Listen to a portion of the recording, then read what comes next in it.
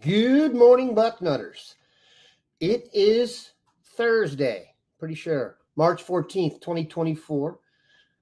I am Dan Rubin. This is the Bucknuts Morning 5 and Change. Going to be joined by Steve Wiltfong here in a little bit.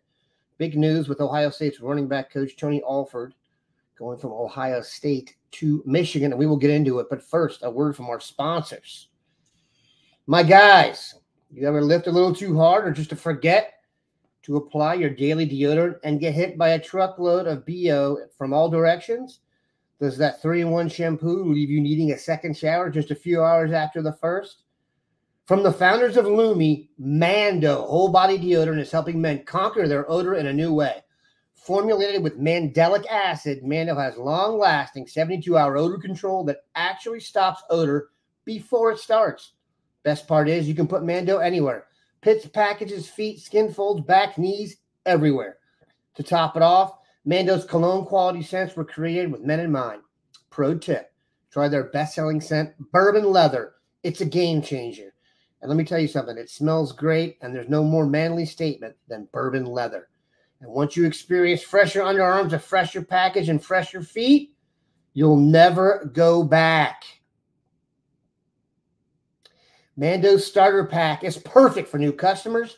It comes with a solid stick deodorant, cream tube deodorant, 2 free products of your choice, like mini body wash or deodorant wipes, and free shipping. Luckily, we have a discount code to help you get hooked on my favorite smelling whole body deodorant on the market. New customers get $5 off a starter pack with our exclusive code. That equates to 40% off your starter pack. Use code BUCKNUTS at shopmando.com. shopmando.com. Use the code BUCKNUTS. It's time to smell better naked. Your partner will thank you. Steve can't actually smell me right now, but ladies and gentlemen, Steve Wiltfong is here to infotain you as things are hot and heavy now. I will tell you this. We all know now, if you're watching this show, that running backs coach Tony Alford has flipped from Ohio State to Michigan. Had you been a Bucknuts premium subscriber, last night you could have read the VIP intel from Dave Biddle on this, which is the exact inside information you should have on this. I can't give that to you for free. You've got to go pay for it. Luckily for you, we have a deal going right now at Bucknuts. If you join, you get 50% off for the year. It is a tremendous, tremendous deal. 50% off, and you would know the inside information. This is a podcast out on YouTube. You can pause this. If you don't know the VIP intel and you're not a premium subscriber, you could be reading it in about a minute. Go click on there, sign on to Bucknuts, read Dave Biddle's VIP intel, and come back, and you should be good to go. All right, Steve, here's what I'd like you to do. You have known Tony Alford longer than the average recruiting scribe. You guys go back a while. Could you bring us back to when you first kind of got affiliated with Tony, and then your impressions of his maneuver, your general thoughts on the whole deal? And when we originally planned to have me on the show, we were going to talk about Ohio State crystal ball picks. So this is we still will. This is new information here, but you know, Coach Alford was a guy that I got to know when he was an assistant coach at Notre Dame. So that was a long time ago. Time flies. I don't even remember when that was, but you know, over the course of his career, he's had some fantastic recruiting wins. He's coached some fantastic running backs that went on to play at a high level, and you know, was one of the highest paid guys in the profession at the position for a reason, and thought he did a great job for Ohio State. And Michigan's going to hope he does the same for them. It is kind of interesting. He's had some kind of well-publicized. I mean, the one thing that's going to come up a lot is the Bijan Robinson recruitment, where apparently Ohio State had him in the bag and it didn't work out because his parents didn't want to come so far or something like that. But and he has only had one of his guys that he's actually recruited get drafted. Now, it's ironic to me that he's leaving when I can't remember Ohio State's running back room ever looking this deep and strong. I And I guess if the job he wanted was at Michigan, but I would think he could have his pick of jobs after this year when everyone saw how productive they were. On the recruiting front, do you think this will help or hurt Ohio State? Well, I think that Ohio State's brand and what they've been able to accomplish historically always puts the Buckeyes in the equation to recruit the top players in the country. And then I think the culture that the program has had under Urban Meyer, then Ryan Day, it's a place that players are very comfortable and they want to play in, and so that they gravitate towards it. So I think that, Coach Alford added to that, but I would think that whoever replaces him is someone that's going to be able to, it's a great place to recruit, man. There's no other way to say it, right? And so I looked at some of the names that Dave Biddle posted on his VIP update. I don't want to say them on the air here, but those would all be super exciting names on the recruiting trail. They're household names, the magnitude, what they've done for the Ohio State program in the past. Those would be major addition, or those would be guys that I think would hit the ground running from a recruiting standpoint if they want to devote the time to recruiting. That's really what it comes down to. Do you want to pour into building authentic relationships with prospects? Do you want to pour into the evaluation process and being able to figure out, is this young man a fit from a talent standpoint? Is he a fit from a culture standpoint? Is he a fit from an intangible standpoint? So those are you have to be able to dedicate yourself to recruiting. It's having a motor. Do you have the motor for recruiting or not? Because you're going to obviously already be in the building, attending all the coaching meetings and watching all the film and pouring in all of that. Recruiting, are you a go-getter or not? Is it part of your DNA or not? I thought that Tony Alford enjoyed recruiting. I thought he enjoyed building great relationships. I thought, one of his best recruiting wins at Ohio State was certainly Travion Henderson. When I remember posting on the Bucknuts board that Ohio State led for him, and he wasn't even a name that y'all were talking about at the time. And then It's like, holy shit, this guy's a really good football player, And I think when healthy, he has a chance to be the best back in college football. Ohio State's had a lot of injuries in their running back room over the last couple of years. And I think that anytime someone was asked to step up and contribute, that they were ready to play. And so I thought that, Tony Alford did a good job in that regard. But Ryan Day's the engine, the head coach is the engine, and it's his program, and everything that we've seen from Coach Day since he's been at Ohio State this is a program that's going to be in contention for championships. This is a program that's going to have a good offense. So I'm fully confident that whoever Ohio State brings in, the train's going to keep on running. A few of the names have gotten out and have become relatively public knowledge and make some sense, and also kind of to dovetail with what Steve said there. One is Eddie George, who they've mentioned, who's the head coach at Tennessee State, I believe. I get confused if it's Tech or State. I messed that up. But he's a head coach at a program, and at least on initial flyby, he wasn't interested. There's been some other popular names out there. Scotty Graham's name has come up. Both guys are alumni. What's interesting, and I think what you're saying is, when guys have been pro football players, not necessarily the grinders of the world to come up that way, sometimes people question how dedicated they will be to doing like the little things and the elbow grease stuff. But I think one thing Ohio State has going for them now, if you look at their staff, especially with promoting Laurinaitis, is these guys are here by choice. Brian Hartline and Jim Laurinaitis are financially independent dudes who kick butt in the NFL. They didn't have to do this. So they wouldn't just come in here and half-ass it. Hartline and Laurinaitis, for anyone who's ever known them in their life, weren't known for half-assing things. So I do like the idea of bringing in alumni who know the tradition, if, like you said, they're willing to bust it on the trail. Right. Tim Walton. But again, Tim Walton, tremendous. God bless. I should do another show just to apologize for that, because Tim has been so great this offseason. Do you have a particular vibe on who they will go after?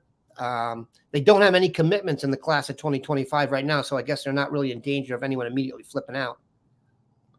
And I always think, it's always funny. I love that this is the initial reaction, or maybe it's just in our little niche world, but people are always like, how does that impact recruiting? And as someone that covers recruiting, I love that that's the first thought that people have. But with the transfer portal and with the Ohio State's brand, look, like, just because you're not in the lead pack for a running back right now doesn't mean that you won't land an elite back by the end of the cycle. And I also think that Ohio State is ramping things up off field that is also making them even more competitive on the recruiting trail as well.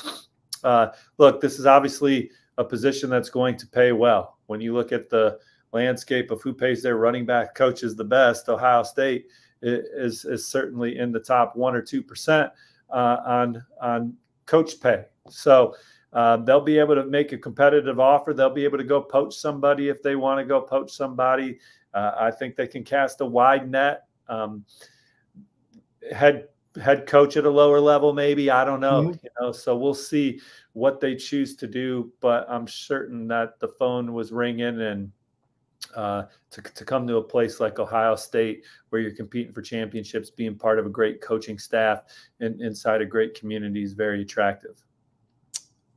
One of the major concerns people have when a coach leaves, obviously, is transfers. Everyone has their guys. We've been assured that none of the players on the roster currently intend to transfer. None of the running backs intend to transfer because of this. I don't even think he was the lead recruiter, for example, on Quinshon Judkins.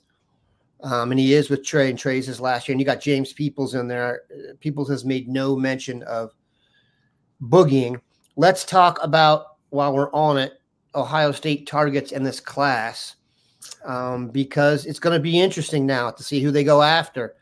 That can change for, depending on what coach you get in there. I do think there's some, hold on a sec, there's some impetus on trying to get the job filled right away. I will say this is kind of a weird time to change coaches.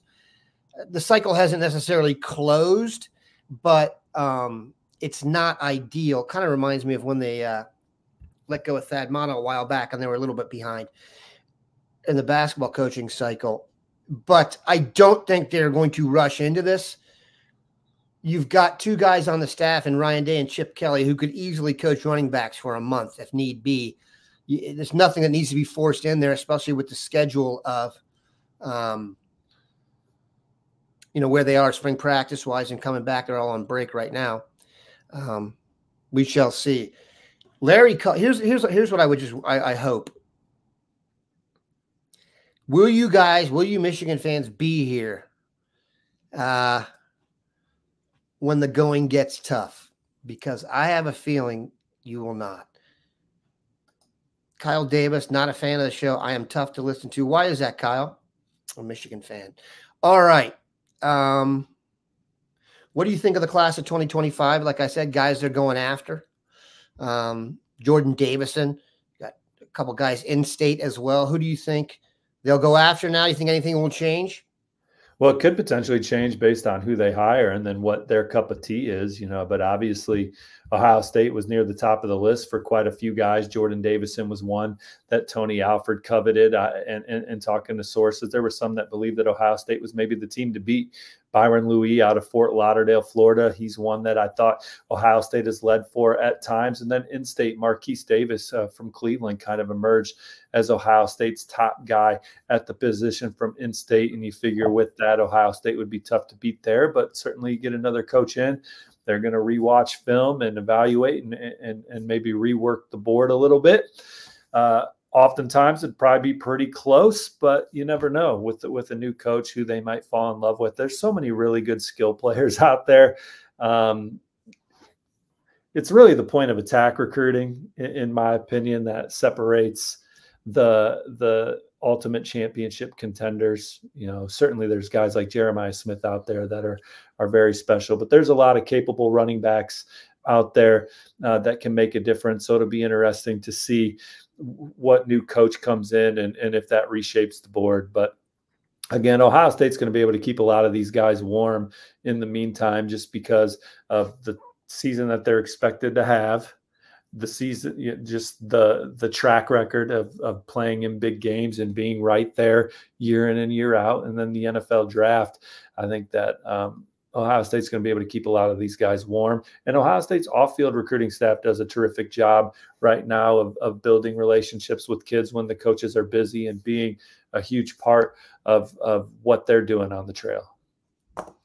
Yeah, Marquise Davis, we talked about at length. Bill and Mark are big fans. I am too. Boy, he really threw up some stats. And you want to talk about speed, man. 0 to 60. Very impressive. All right. Speaking of going 0 to 60, Steve, this is a Pat Murphy endorsed product, Joy Mode. And I think I speak for most men when I say we want to have better sex. And for the sake of our partner, we may need to have better sex. The issue is over-the-counter pills contain unregulated chemicals, suggest unsafe doses, and include the risk of several other health problems. That's why we've partnered with our friends over at Joy Mode. Whether you're looking to spice up your intimate moments, Steve, or increase your confidence in the bedroom, Joy Mode makes all natural and science-backed supplements dedicated to helping men perform better across their core functions. Their trademark product, the Sexual Performance Booster, is every man's solution for increased blood flow, firmness, stamina, and performance. It's like a pre-workout, but for sex. Redefine your intimacy and go to usejoymode.com for 20% off with code Bucknuts. That's 20% off and free shipping with the code Bucknuts at usejoymode.com. Ingredients with integrity, Joy Mode. More integrity, your crystal ball picks. I looked before the show started. You currently have 4 crystal balls rolled towards Columbus in reverse chronological order. Safety Fahim Delane, defensive wonderkind London Merritt. And then, is it Jaime French or Jamie French? And Vernell Brown III. I will say there's a Dawson Merritt who also is out there that you crystal balled. And I freaked out. I'm like, we're not in his top 10? How are we not in his top 10? Then I realized I confused London and Dawson, and I was much better off. Bring us up to speed. Do you still believe in all those 4 guys? You've rolled crystal balls recently for 2 Florida types. Take the mic here and inform the people. Yeah, I feel good about all 4 of those still. London Merritt is one where he is visiting again this spring. From the first time he visited Ohio State for a game day experience, he fell in love with the Buckeyes. Talking to sources around that recruitment, Ohio State continues to lead for London Merritt. You turn on his film, you see him play defensive end, you see him play outside linebacker, you see him play defensive tackle, you see him play some tight end. Just a high-motored, physical football player that plays through contact and plays with a motor. I like where Ohio State stands there. The 2 new picks, Jamie French and Vernell Brown, South Florida Express kids. Ohio State's done a great job recruiting that organization. What Brian Hartline's done at the wide receiver position, I think, speaks to both of those guys. Those are high priority recruits. They're different kind of players. Vernell Brown is that slot guy, that dynamic player that can take the top off, and Jamie French is that physical, quick receiver that you can play with just 2 receivers on the field, but certainly a very talented guy, smooth, 50-50 top-notch pass catcher. I think Ohio State's the one to beat for both of them. And then Fahim Delani, Ohio State has been the one to beat for months in that recruitment, but certainly a lot of competition. Oregon, Texas being a couple of the other programs. Maryland's gotten him to campus a couple times. Local kid, but what Ohio State's done there in that recruitment, I think that they're the team to beat as we head into the spring. So Ohio State, they have the nation's #1 ranked recruiting class pound for pound right now. They're in the mix for a lot of guys. They have a chance to finish #1 overall. To finish #1 overall, you typically have to have the quarterback ranked high enough to do that this cycle. Ohio State does with Tavian St. Clair, top 2 corners in the country already in the fold as well. So this class is humming. One of the best offensive linemen in the country committed as well from in-state there, and Carter Lowe. So I like the foundation of this class, and there's a lot of big-time guys out there that Ohio State's in the mix for, and those are 4 on the crystal ball that I currently like Ohio State for. Tavian St. Clair has really moved up. It's pretty much, I think it's pretty explainable in that he does not come from a powerhouse high school. He's kind of a lesser-known guy. But, man, when I see him now, it's like he's it's hard to explain, but he's kind of got that look to me. He's growing in like the way you'd want to see him grow. And if you're looking for kind of prototype quarterbacks, he really has a chance to be that guy. Your thoughts on St. Clair? Were you surprised at his rise, and how do you kind of feel about it? Well, he had a really good camp season the year before his junior year, then had a really good junior season. He's someone that was also a really good baseball player, played for the Indiana Bulls, one of the top organizations in the Midwest. He is no longer doing that, so channeling more time and energy into football. And as his physical development has come along, his trajectory has gone up as a prospect. It has not been surprising. Then also, I like the intangibles. I think he's got the right DNA. He's a leader. He's very competitive. And they've had a lot of success over there at Bellefontaine with him under center. Yeah, and I think a lot of people thought he would eventually transfer, and he hasn't done that. And I'm actually kind of impressed with that. I don't think one season of high school for example, I think there was a lot of thought he might transfer to maybe like a Springfield or a private school. I don't think 1 year is going to make a major difference there, considering the fact he's grown up in Bellefontaine. He's playing with all his boys. They're going to make a good playoff run this year. They had a decent one this year. So very much looking forward to that. All right, this guy gets asked about constantly. Northmont, Clayton, Dayton area native Cedric Works. He's one of those guys who'll probably have to camp to get an offer. Do you think he'll go to camp, and do you think he ultimately gets an offer? I think Ohio State's high on him. I think that this is a guy that they're very intrigued with. I've heard good things about him behind the scenes. I think that Ohio State's a place where they can generally get someone to camp if they want to get them there. I like the way that this is trending ultimately for him long term as being part of Ohio State's class based on conversations that I had, a couple months ago.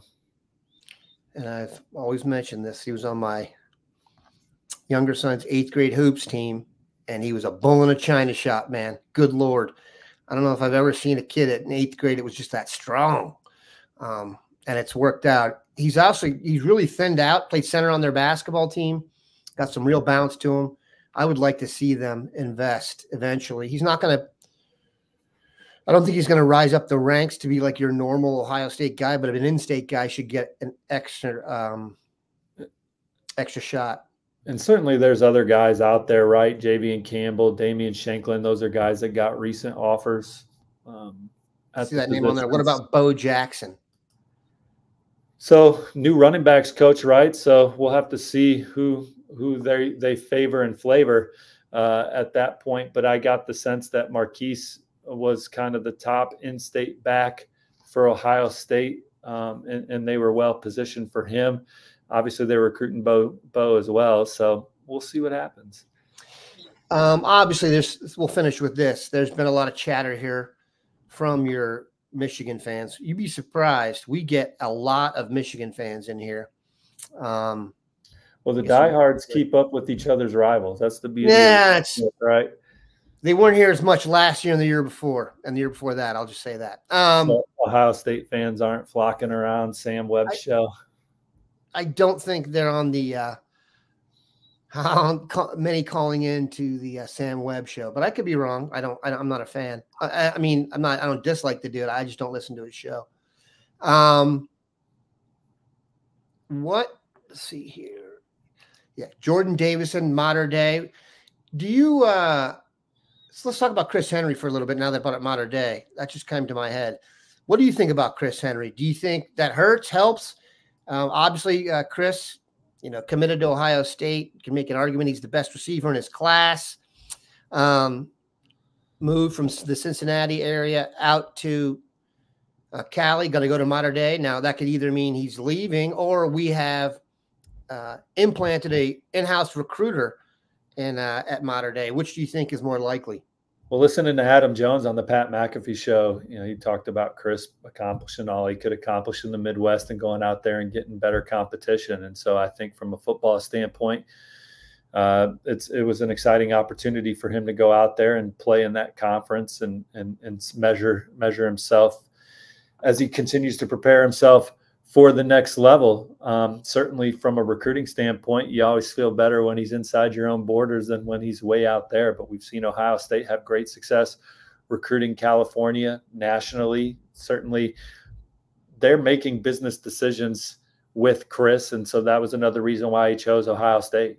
It's the most sure thing at the receiver position in college football right now. If you are a starter and a high-end player at Ohio State at the position, you're going to hear your name called early in the NFL draft. And so until someone proves that they're able to have similar success, I think that it bodes well for Ohio State in this recruitment for the way that they are wired and the way that they're making decisions within that realm. But certainly, again, he's way out there and it's a highly populated recruiting area, and he's going to take some visits. And Ohio State, they've navigated through that with Jeremiah Smith from South Florida and others. And oftentimes they keep their man, sometimes they don't. But what we do know is that Ohio State, when they have to pivot, they're able to at a high level. All right. This is actually going to be your last question.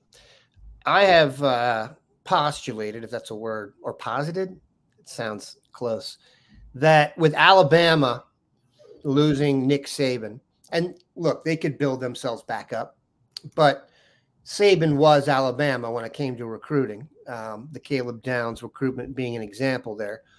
And I also think that there were a certain type of guy that probably was only considering Ohio State, Georgia, or Alabama. Those were the three, if I saw you had offers from all three, that I got really geeked about. Now you take Alabama out of the mix. And I'm sure another team will slide in there.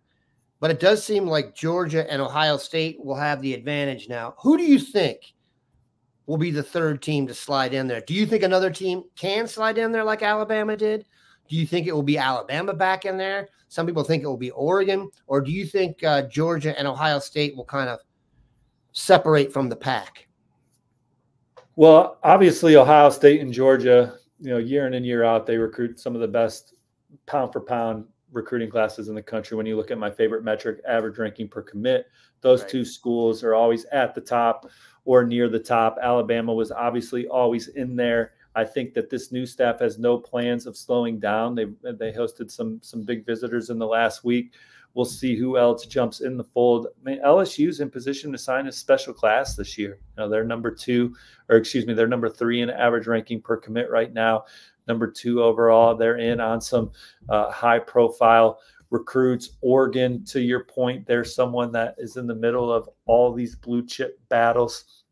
Geographically, it is not as easy for them to get prospects from the Southeast out to Eugene like it is for Ohio State through Atlanta to Columbus. It's just such an easier process for an elite player from SEC country to get up to Ohio State. But Oregon, they're on everybody's short list. And Miami's another program that's on everybody's short list that if they start having some success on the field, I think that their recruiting, which they've already recruited top 5 classes under Mario Cristobal, could really ramp up if they continue to take steps forward on the football field and compete for championships. But I like Florida State and the way that they've recruited, and so there's so many teams where there's a lot of reasons to be excited about them. But clearly, I think Georgia and Ohio State are the 2 programs where you would handicap their odds with the blue chipper maybe a little bit better than everybody else's. But LSU, Miami, Oregon,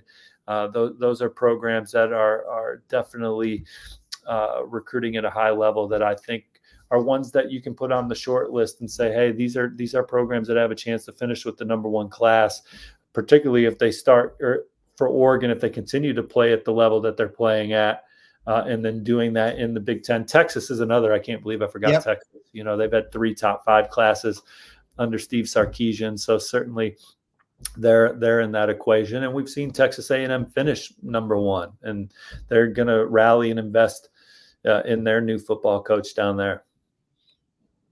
There's just a certain type of guy that I'm talking about, that almost like they're professional children who just know where to go and where to maximize their future. I do find it interesting, now that we talk about this, that Ohio State lost an Ohio recruit to Michigan last year, and it was a running back who shunned Tony Alford and went to Michigan, and now he'll be coaching him there. So it's crazy how it works out in recruiting. It's a wild weave of relationships.